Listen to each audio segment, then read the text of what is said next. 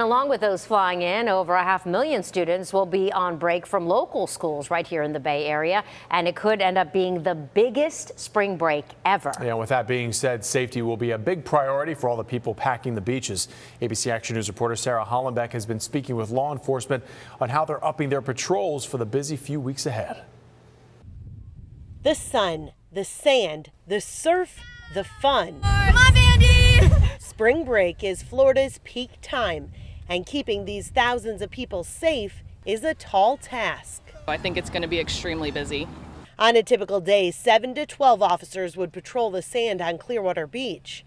This spring break, they'll have up to 30 officers at a time cruising along the shoreline.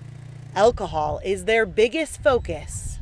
Much like tailgating at a football game, they'll have coolers in their car, and that's something that the bicycle team and the traffic enforcement team will be looking for, and we have an absolute zero tolerance for that. An open container could cost you $118.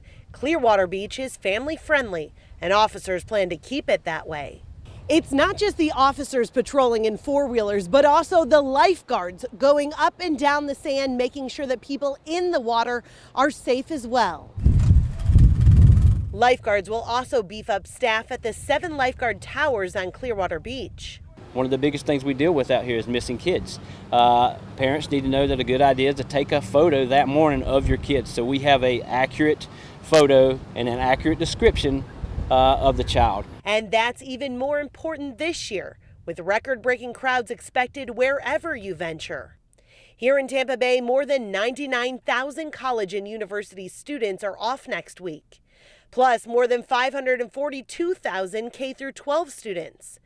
That makes for well over 500,000 students on spring break at the same time. And that doesn't even factor in out-of-town visitors. We are expecting to be crushed. We're expecting all the schools are coming down, spring training.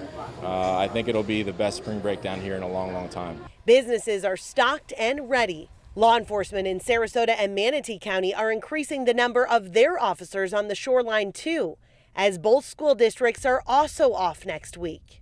And while safety will be a top priority, fun is a close second. We hand out things like frisbees to kids and drive around on the mules and high five kids and make sure that everybody does have that very welcomed experience here so that they want to come back. On Clearwater Beach, Sarah Hollenbeck, ABC Action News.